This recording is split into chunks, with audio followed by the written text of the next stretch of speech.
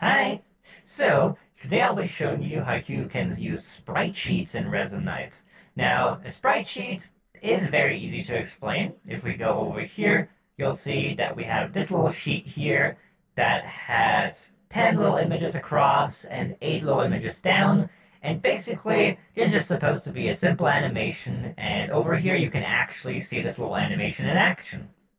Now, if you originally try to bring this little animation in, you'll notice that it'll look like this. Now, obviously, that's not really what we want. So what we have to do is we have to make a slot, ideally give it its own slot, just for sake of like overview. That's why I usually make my own slots here. And we'll call this atlas animation. Or let's call it animator. Then we go to attach component. We go to rendering and give it an atlas info component.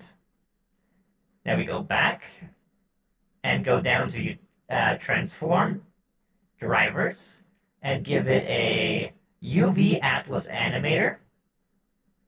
Then we grab the atlas info and plug it into here. And here you'll have to define your grid size, which has X and Y, which, if you don't know about it, means nothing to you. But basically, X is how many images are across on the horizontal axis, and Y is how many images are across on the vertical axis. So here we'll have 1, 2, 3, 4, 5, 6, 7, 8, 9, 10. And here we'll have 1, 2, 3, 4, 5, 6, 7, 8. All right, so that's 10 by 8. Great. Now, since this actually has an image in every single one of these, our actual frame count is obviously 80. So down here in frames, we'll type in 80.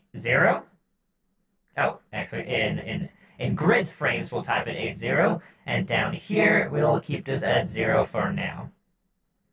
Next, in order to control how this here looks, we'll have to grab the texture scale and plug this into the scale field of the UV Atlas animator, and grab the texture offset and also plug this into the offset field of the Atlas UV animator. And immediately you'll see that looks a lot better, because now we have the very first frame of this animation.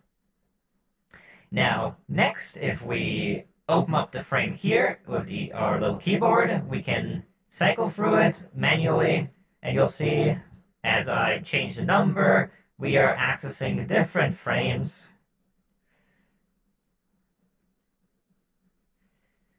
However, it's not moving on its own. The way we can make it move on its own is by attaching another component. This time it's in transform drivers, and it's actually called time integer driver, where we want it to repeat at 81, I think should be correct. And then we grab the frame and slot it into the target. And now every second, it's going to change to the next frame. Which is a bit slow, so let's speed it up a bit. You can speed it up by making the scale larger. A bit faster. And there you go. Let's just go over all of them. Yep, this goes over every single frame. And yeah, this is literally how easy it is to make an animated image here. Now, one thing that you might notice is that we have a black background that's pretty gross, and here we have a nice transparent image. Now, what you have to do in order to fix that is you actually have to go into the material and change it from opaque to cutout.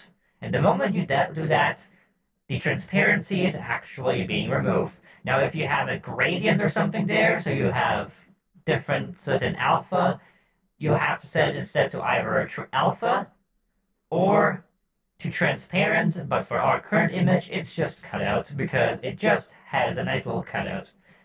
All right. Well, I hope that this helps you in making and bringing in little animations. Then I hope you enjoyed the video. Bye!